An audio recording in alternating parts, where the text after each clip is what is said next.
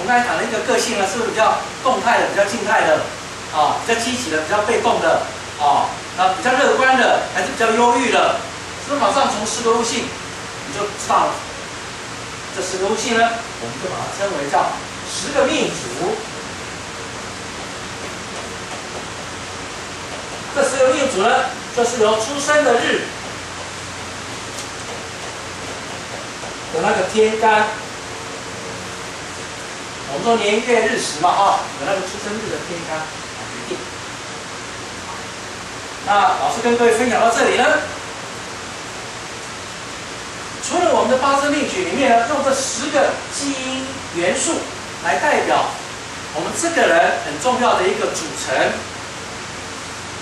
那我们就进一步去想呢，那这10个悟性，那老师，那这10个悟性，每一个都有它的特质，但是你不能说哪一个悟性比较好，或者比较不好啊。石头有石头的特性嘛，它会不会有优点缺点？会有啊。那人水、大海，也有它的优点特点啊，优点缺点啊。所以你有时候你不能把石头跟拿来大海比啊，就像苹果不能拿来跟莲雾比一样啊，对不对？因为有的人喜欢吃莲雾，有的人喜欢吃苹果啊，各有它的特色。那我们要进一步的怎么样去论述一个命局里面呢，会产生了所谓的吉凶祸福变化呢？那就要由另外一组所谓的吉凶星宿来做决定。因此呢，在我们八字命局里面呢，就有2组很重要的这种基因组成元素。第一个叫做10命主基因元素，它是告诉我们一个人的个性跟特质，但不告诉我们吉凶变化。好，那告诉我们吉凶变化呢，就是很重要的另外一组，叫第10个吉凶星宿。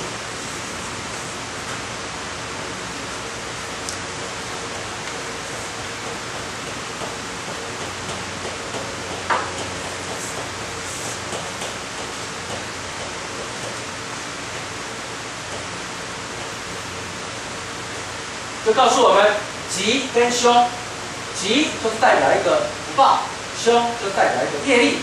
吉当然就是好的，凶当然就是不好的。那有这10个星宿，在传统八字里面呢，把这称为叫时辰在我们目前这个八字的课程里面呢，老师完全不再用这个名词，我们都直接把它改成叫10吉凶星宿，这样有没有非常简单易懂？这个时辰呢，我们不喜欢用一些神来神去的东西，看起来像在装神弄鬼一样，什么食神啊、喜神啊、用神啊、忌神啊，乱七八糟一大堆神，好像八字命盘一翻开来还没看就要先拜，因为里面一大堆神，那这是很莫名其妙的一些用法，我也不认同。所以呢，全部名词能改的就都把它改掉。所以你们在我的八字书里面呢，第一个看不到太艰涩的用词。第二个，你会发现很多新的名词，而且让你能够懂的一些新的名词那我们再回过头来看10个吉凶星宿老师就给它定义的非常简单，唯一要你们在初阶课程里面需要去背的，就是这一句话而已。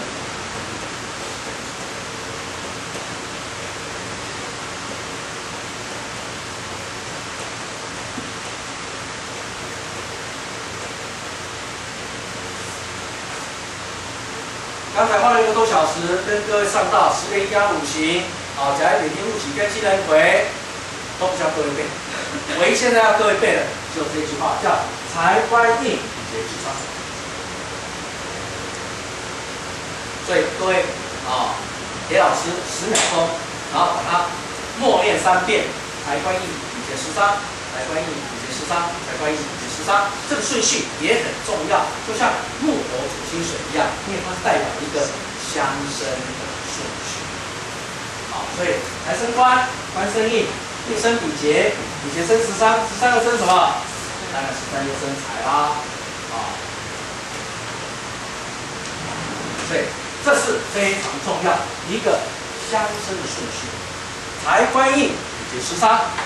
要不要花太多时间去背它？不用，花10秒钟就可以了。前面的3个财官印，我们再把它分为叫做正官、偏官、正财、偏财。也就是前面3个财官印分正偏，所以就正财偏财，正官偏官，正印偏印。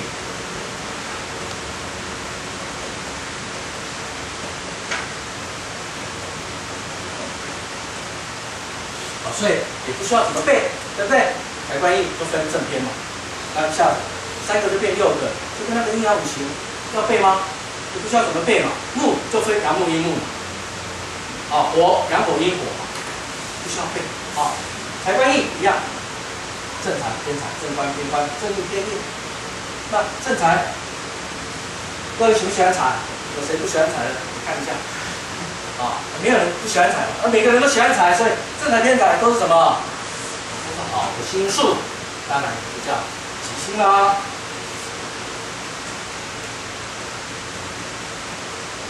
那这个正官感觉听起来是怎么样？很不错嘛，正印也很不错嘛。我们常常听到福禄寿，我告诉各位，我们常讲的福禄寿呢，福就是代表正财。禄就代表正官，寿就代表正印，所以福呢就代表正财的财福，禄呢就代表官禄，寿呢就代表身体健康、寿元之星，正印。所以正财、正官、正印就是福禄寿3个很重要的吉星，因此这个都是很好的吉星。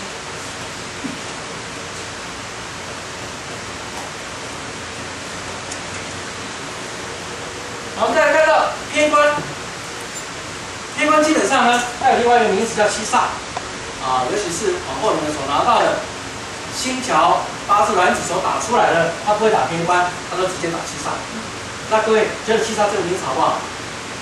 有觉得喜欢它的，我看一下七煞，谁喜欢七煞？没人喜欢七煞，所以是什么？就是凶星。那偏印呢，当然也是个凶星。而且呢，偏印还是一个最凶的凶星，还有另外一个名词呢，叫做枭神。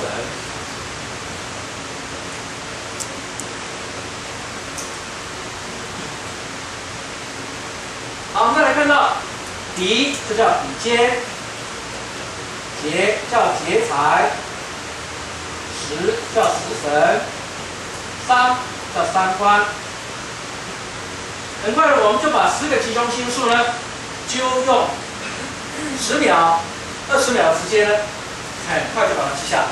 财官印、比劫食伤，正财偏财、正官七煞，然后正印偏印，然后比劫，比就是比肩，劫就叫劫财，食伤，食就叫食神，伤叫伤官。来，大家看一下，有谁喜欢劫财的？我们的老祖宗很有智慧啊，他会随便取名字吗？既然取名劫财的话，这是什么？这是一个凶星的。那再来看到伤官，好像情伤啦、克伤啦，好像伤害啦，有没有这样看起来一副这样盛气凌人的样子？老虎要吃人的样子，所以伤官就是个凶星。所以各位，你比较喜欢食神，还是比较喜欢伤官？当然喜欢食神嘛，大吉星。